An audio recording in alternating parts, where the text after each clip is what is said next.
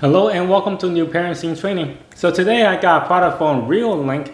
They sent us this security cam which has dual lens. So it's pretty cool. And then also it comes with a solar panel. So this thing is used battery. Once you install the security cam, you don't have to plug into a wall socket because you have a solar panel that can recharge the battery inside. So today I'm going to unbox them, install them, and then check out the app and the function and the video quality of it. If you are first time here in our channel, please consider to subscribe. And if you enjoy the video, hit the like button. All right, so let's open this. It says here, do not accept if seal is broken. So if this seal is broken, then I guess you have to return it back. I don't know.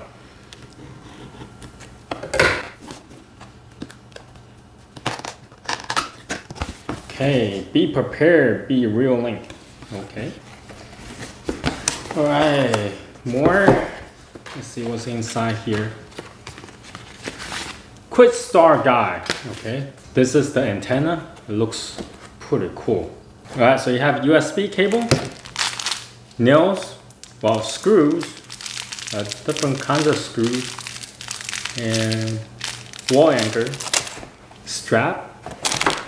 Oh, a screwdriver, a base. Oops. Guess this plate go onto the wall, and then you put this base on. Okay, like this. All right, here. Ooh, wow, this is actually quite heavy. Okay, surprisingly, this is quite large. So I couldn't really tell from the picture that they provided in their website, but this is a hefty camera. All right, now onto the solar panel. This one is also do not accept if seal is broken. So keep that in mind.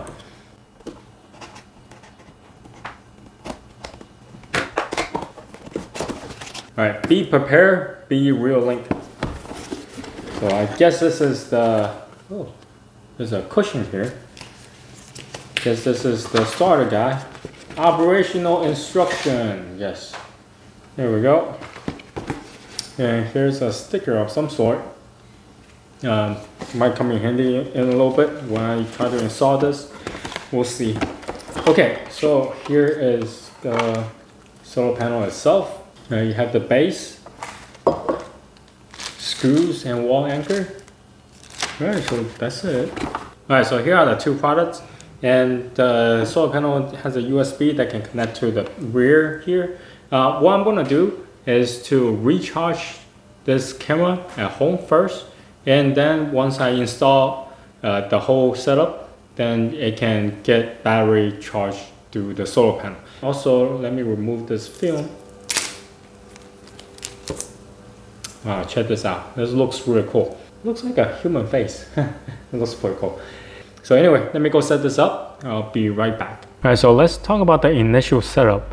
What you need to do is flip the camera upside down, and there's a screw underneath one of the cap. Unscrew that, and that's where you're gonna find the on and off button, and also where you're gonna insert your SD card. Now at the time of filming, I don't have anything that's more than 32 gigabyte of SD card on hand, but I am planning on buying a larger capacity one later.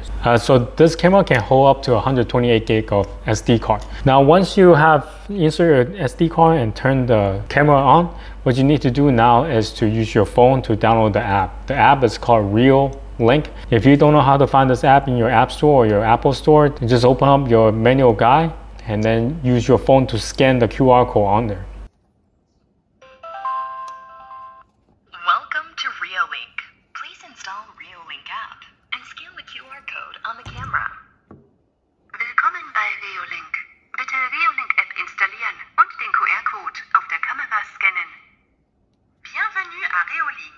So what you need to do now is to download the app. The app itself is called Reolink. If you don't know how to find it on your app store, what you need to do is just take your smartphone, turn on your camera, and scan the QR code within the user manual. That way it will lead you to the app store to download the app.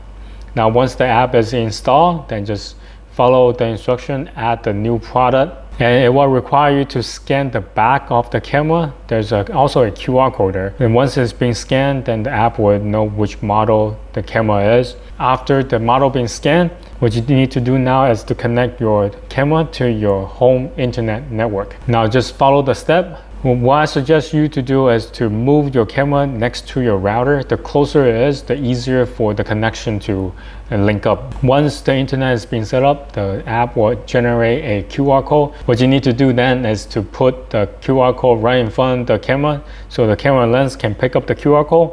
That's how the linkage will set up between your Wi-Fi router and your camera. After that, once you are set up, you can actually start using the camera itself. You can see from here, as I move around, the camera was able to pick up the action pretty quickly. Now, once that's been done, once the camera has been set up, now what we need to do is to go find somewhere inside the house or outside the house to physically set up this camera and the solar panel. Now, depending on where you want to physically install this camera, the tools you need might be a little bit different. So what I end up going to install this is on my exterior wall, which is a brick wall. So I need drill bits that can drill through masonry bricks. So I have the 532, the 316, and some wall anchor. Now, granted, the Reolink does provide you with wall anchors and screws, but I have tried to use their wall anchor and they are just really weak. So I end up picking up this dual power. This one is actually number 4-6 and is for drill bit size 316. So for this particular wall anchor, it's the same size as the screw provided by Reolink. So they are the same size. So anyway, move on to the actual drilling. So the Reolink does provide you with some template where you can put that paper onto the wall where you want to drill. Use the template as the drilling point instead of holding the metal plate for drilling. I find it much easier if you have a second person who can help you, but I don't have anybody, so I use a tape to hold down the template itself. Try to film and drill at the same time, it's just really hard. So anyway, so first I use the 532 to start drilling, and then use the 316 to finish the drilling process. So that's how I normally drill holes onto the masonry. The rest of the process are pretty straightforward. Just make sure that you don't install the plate the wrong way. So there's a certain position that it needs to be. The one with the extended out curve should go on the top. That's where you have the arm of the camera stationary onto the plate itself. So anyway, it's pretty straightforward after that, and you can just watch the video. Now at the end, I strongly suggest if you are installing this camera outside in the exterior wall, especially on a uneven surface like masonry brick, it will be wise to use some kind of water resistant sealant, so then the water will not go inside the hole that you drill, just in case. And once you're done with the camera, then you can move on to the solar panel. The solar panel, I put it right next to the camera itself. Also, I use the zip tie to tie down the remaining USB cables. And so that's it. That's how you install this camera. All right, so let's talk about the app real quick. So the app is really simple to use. Once you open it up, you can actually toggle between the left and the right camera. So there are actually two cameras on there, right? So what you end up getting is the two camera get you 150 degree of viewing. If you tap onto the camera, you can actually get the live view. Once you hit part of the screen, you're able to see a bunch of options for you to choose. So the first one is trigger audio alarm. So this one's really cool. Now, whenever someone's walk by or car drive by, the alarm will go off. It's a siren. It's plenty loud. Trust me, because when I first had it on, one of my neighbor walked by and it freaked her out. So yeah, and also the second one is the floodlight. It is really bright, especially at nighttime when someone walk by. That floodlight will just turn on. So if anybody up to no good to come near your house, then at least the siren and the floodlight will deter them from doing anything that they're not supposed to. When you're on this screen, you will see the two cameras feed on top of each other. Now, if you don't want that, you can turn the third button, which lets you to switch between cameras by swiping either left or right. And if you have multiple cameras, you can actually have multiple screens. So that's even cooler. So if you have other Reolink cameras set up in the backyard maybe, then you can have like multiple screens. Now back to the main screen, you can go into setting, and this is a bunch of stuff that you can mess around with. You can see the battery right now is 8 o'clock p.m. So the whole day with the solar panel is recharging the camera itself. So right now it's 100%. So this is really cool with the solar panel. So you're never gonna run out of battery. Now, even though at nighttime you're not gonna get any sunlight, but the battery should last you the whole night until the morning when the solar panel kick in with the sun. You are not gonna run out of juice from your camera. Now the alarm setting, I have the PIR motion sensor and the camera recording, both of them on. So whenever there's motion happening, it will record. Now the notification setting, I have it on, but it can be kind of nuisance if you are in a high traffic area where there are a lot of people walk by or cars drive by, then you're gonna get a lot of notifications. Now I didn't opt for the email alert. There's no point to it because it goes straight to my phone anyway. The siren where you can set it on or off.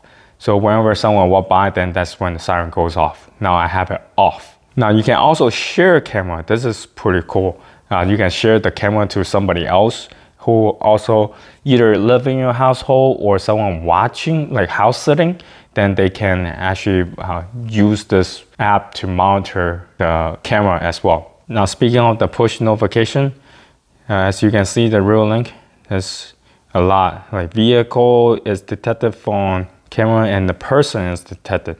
So it can actually detect either a person walking by or a car drive by, which is pretty cool. And then you have the day and night. So this one has night vision.